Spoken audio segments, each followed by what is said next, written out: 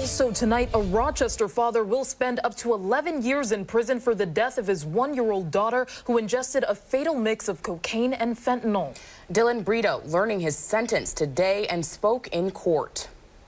32-year-old Dillon Brito speaking in court ahead of his sentencing Thursday, telling the judge the overdose death of his 13-month-old daughter was an accident. You gotta be a sick person to want to intentionally harm your child, and I'm not that person. Assistant District Attorney Kevin Sunderland says the baby's death was not an accident. He's the reason why she died. His choices to consume fentanyl when he's supposed to be watching his daughter, his choice to leave those wrappers there, his choice to not tell anyone about it. Even after he saw that wrapper in her mouth, he chose not to tell the 25 people that are trying to save her life.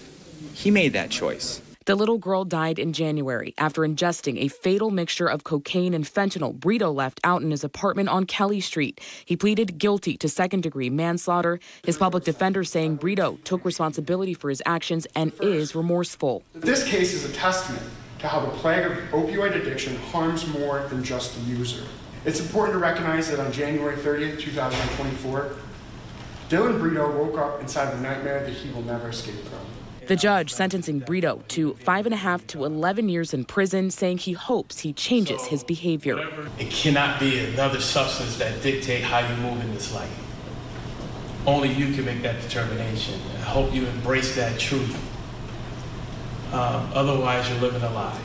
And the lie is that I can't control my behavior. I can't control my actions. I have a sickness. You don't want to walk with that.